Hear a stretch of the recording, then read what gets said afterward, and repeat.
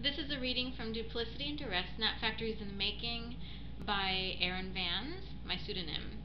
And I'll be reading from Chapter 9, which is Day 5, Do You Like Your Independence? Saturday, January 29th, 2011. Before the chapter, I have a little excerpt from another book, so I'll read that and then I will begin the chapter. Do you see what he just said Bob Hare, a researcher, talking about a very serious criminal who was jailed. He moved his car to the right below the panic button on the wall. He did it to intimidate my researcher, who's standing behind the camera. Just a little display of control. This excerpt is from The Psychopath Test by Ron Jonson regarding an interview between a researcher and quote-unquote case study H, a prisoner who kept needing to have control over people, regardless of the situation. So Day 5, do you like your independence? Saturday, January 29th, 2011. Just keep playing along with this game. That's what a woman said while passing me by as I walked home after finishing up with Murda at the Lazia that Saturday morning for a dog walk. She flew up the steps to what must have been her home somewhere between the cross streets of Lombard and either 22nd or 20th Streets. She was tall and lean with athletic build, and she sported a short haircut under a red baseball cap. She gave me a quick, sharp look as she ascended the stairs, but her message felt more like a command for the good, not necessarily a command for the bad, causing me to believe that maybe this experience, as painful as it was for an important reason that could be beneficial in the long run. That playing along with this game was the way to go for the time being because something much bigger was afoot. Maybe something that could help save me or others. The streets were mostly empty of people at the time, desolate and scarce. Winter hibernation was in full bloom, and for sure the greater populace had resigned to it, cozied up under their down comforters while coffee brewed in their kitchens. The woman's comment would end the first flurry of activity to occur already that morning, the morning of Day 5. Here's how the morning events went down. Almost an hour before encountering the runner, a different woman crossed my path. She was not athletic at all, rather she was quite robust and very dramatically slipped and fell on a snowy sidewalk opposite and just east of the First Unitarian Church of Philadelphia on Chestnut Street between 22nd and 21st. This was around the corner from the Mutter Museum and midway along Chestnut. Turns out the building opposite the Unitarian Church is an evangelical Lutheran Church of the Holy Communion.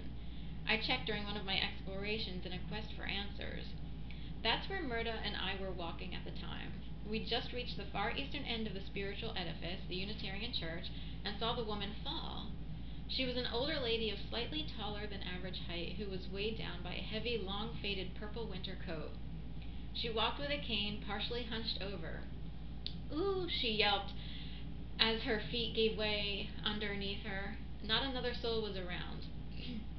Just the woman, me, and Murda. The drama registered as artificial, that she faked the fall. I didn't want any parts of it. To go over to her would be satisfying this peculiar game with so many creepers and fake orchestrated people walking around. But my conscience got the best of me. The woman half rolled from one side to the other like a turtle tossed to its shell. Squish sounds could be heard as her backside crushed the salt into the snow and ice. I couldn't leave her there, unable to return to her feet, so I rushed to her aid.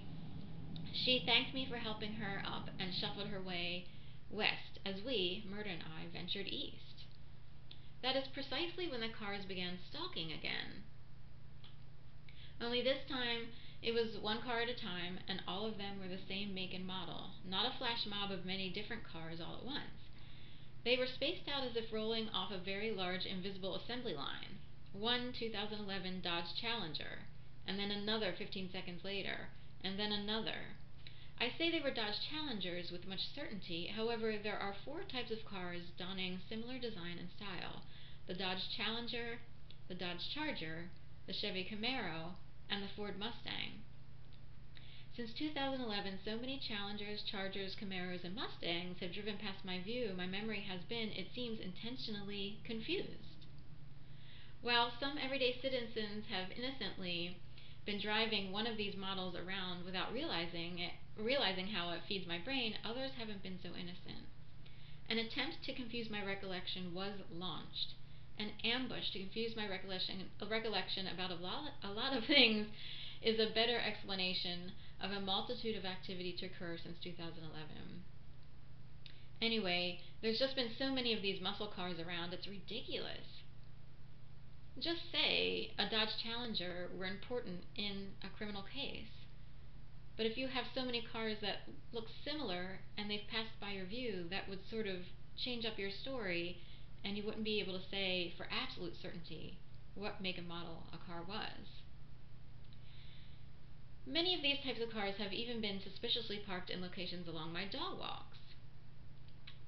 Enough so that it became obvious the prime witnesses in the shakedown, me, or the prime witness in this shakedown, me, would begin to doubt my very own memory.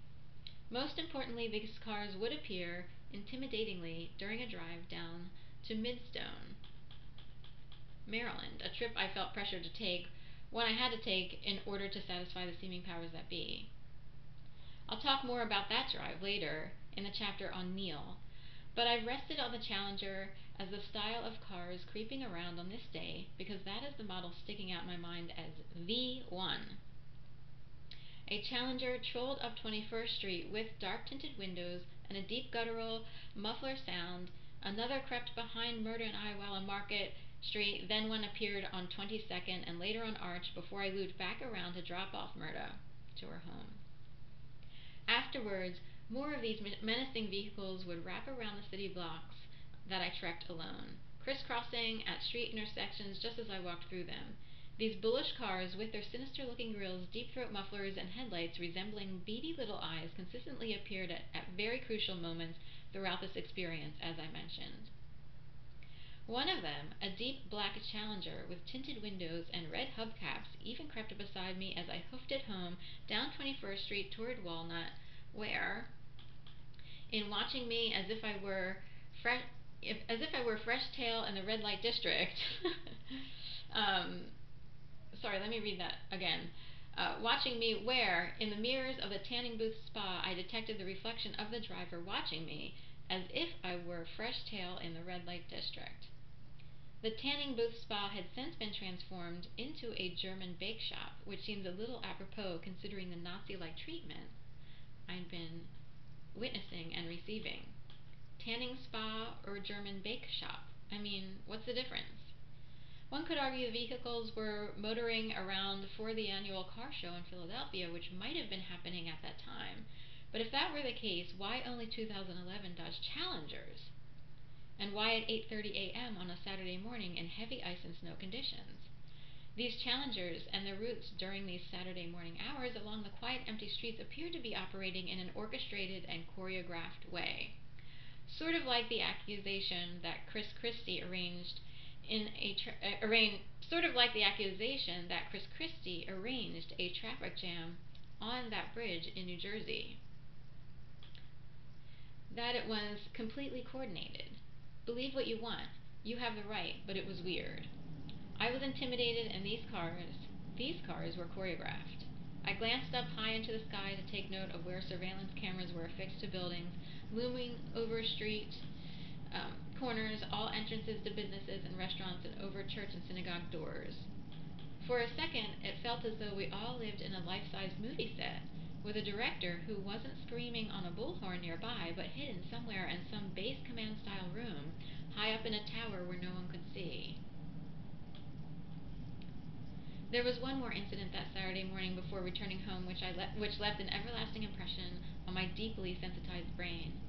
3 people and a dog. There were 3 people who were conversing near a corner I passed on South Street. Their voices projected far and wide. One of them, a balding, slightly built man, was walking his pit bull and made a reference to his dog. But his reference to the dog was absorbed by me as me being the dog. It is difficult to explain why, but I'll try. The day before, I'd witnessed a man and a woman who kept pointing at me saying, "Look at the dog! Look at the dog!" to their child. There was no one else around at that moment. Just me. I was walking to a client's house to retrieve a dog, but no other person or dog was around me at the time. I was the one being referred to as the dog, as far as I could tell. And so, when I walked by this trio of people on South Street this Saturday morning, all of whom seemed artificial to me, the balding man's reference to his dog felt intentionally projected, as though he knew what I was going through and wanted me to feel like a dog. The idea of being a dog, or being treated like a dog, would take more than 2 years to undo in my brain. That is how suggestive this supernatural experience was. My body and soul was cracked open so wide, mentalists could have a field day with it. They could do what they wished and would succeed in affecting me. In fact, it seemed as though mobs of con artists and mentalists teamed up in a group effort formed to do just that. Attack an ordinary person, me. Maybe it was to test their skills, prove their wiles among the clan, rise up in the ranks within a world I never knew existed. They were so skilled at their craft, my brain believed I was being spoken to through the owners of dogs in a sadistic way.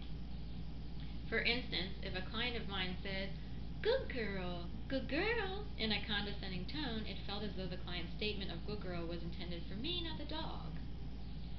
It was patronizing. In fact, I'm certain that in some cases a client would say such phrases, then look at me as if to observe my demeanor and reaction because he or she knew what was going on and wanted to gauge my response. Sadistically, watch me struggle with having to not identify as a dog. Another oft-used phrase was, "Don't bark." "Good girl, don't bark, be nice." Because of my very opinionated former self, I believe this to be punishment for the metaphorical balls I once had. And with that said, I will read another chapter in another video. Again, this is Duplicity and Duress, Snap Factories in the Making. A very long, arduous, and hard, but a labor of love. And you can click on the link below to purchase the book, to figure out, or to try to figure out what happened in Philadelphia, or donate if you can. Thank you so much. Bye-bye. And don't forget to like, share, and subscribe.